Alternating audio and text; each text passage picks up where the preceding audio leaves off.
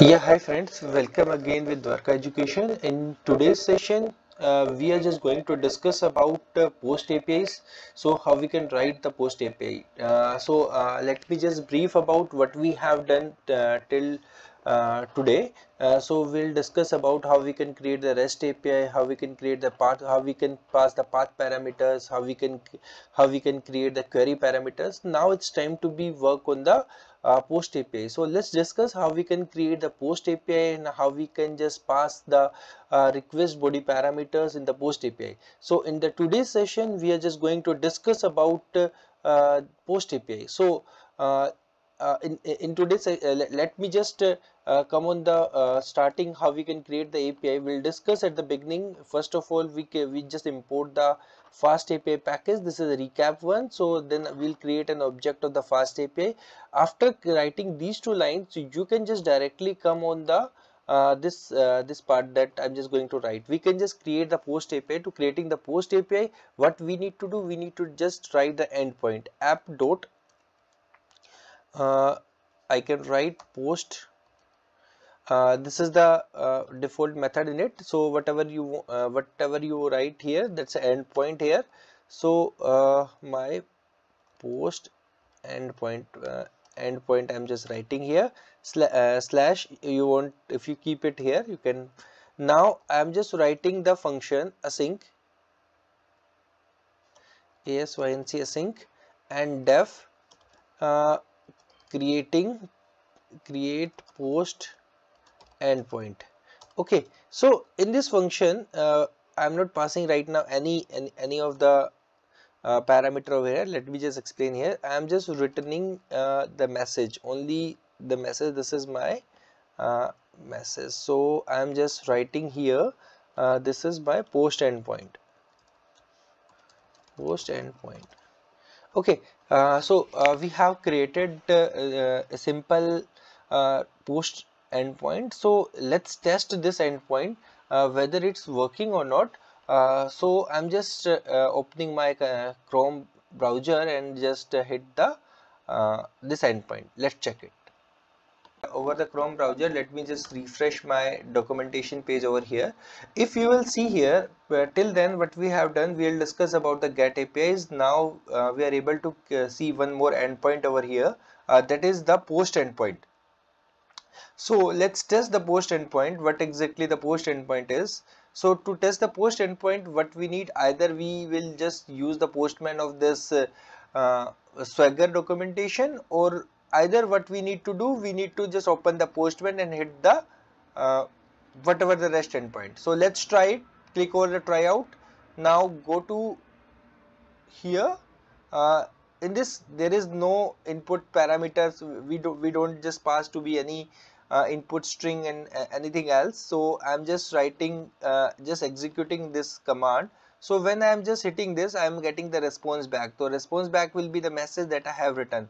So till now what we have done, we have just created one endpoint and we'll just get the whatever the response, but we are not passing any body parameters in it. So in let's discuss how we can pass the body parameter. How we can just pass the body parameter. So body parameters, what exactly the body parameters we just want to pass. Let me just write here. We just want to just pass any name, and another one I just say we can any amount. These are the two parameters that we want to be pass any REST endpoint. So how we can write our endpoint. So let me just copy our simple post endpoint, and I'm just passing post endpoint with param. So this is the name of the function I am just modifying. So the my REST endpoint that we are just we are seeing here slash post. So the REST endpoint will be, I'm just REST endpoint with param. Okay, this is my REST endpoint. So now the point is, what we are going to do, we just want to be passing these two parameters. So to defining this, what we are what I am trying to do, I am just writing one more class that will be validate, that's also used for validation and all. So let me just write a class that sends the base param that I am just trying to pass here. This is the name of my class, and by default what Fast APIs provide. Fast APIs provide one inheritance model, that is base model. So you need to inherit your base model in it, and when we are inheriting it, so this method, what we need to do, we need to pick it from py dynamics import base model. So this is the most important thing that you need to do. And now I am just going to be writing the I am just writing here name. The name is the string, and another parameter that I told you, that is amount. So amount is my integer parameter, so I'll just keep it int. Okay, so these are only the two parameters that I just want to be pass it from whatever our post endpoint via body parameters. So now what I am going to do, I am just including my base param, whatever the base param, I am just going to pass over here. And when I am just writing it here, what I need to do, I need to create one base param, and the base param will be the object of this. So whatever the parameter that I am receiving over here, I am just passing to this this.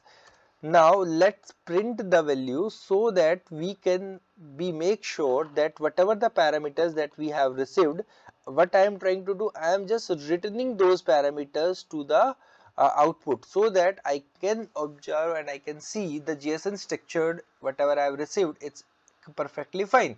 So now it's time to test the post endpoint. Yeah, let's refresh our post documentation, Swagger documentation. When I am just refreshing him, I am able to see here one more REST endpoint will be here, that is the post. So let's click over there, and now I am just clicking over try it out. So let's check it out. If you will see, you will be able to see here the body parameters. You will see the body parameters. The body parameters will be the string and this. Now let me just pass this value here. So if I am just writing here the body parameter, I am saying this is the Jan, name is Jan, and the value will be the 200, amount will be the 200. So let's execute it. When I am executing it, you are able to see this is my response body parameter, and you are able to see whatever the response message, whatever the input parameter that I have passed from the postman, we are receiving those parameters over here. So I think this is the basics of the request body parameter, and we have successfully executed and created one REST endpoint. We will see the next things in the next video. So thanks for watching. If you have any question, doubt, you can post on the chat area of the YouTube, and we'll discuss whatever the rest things remaining in the next video. Yeah, thanks for watching.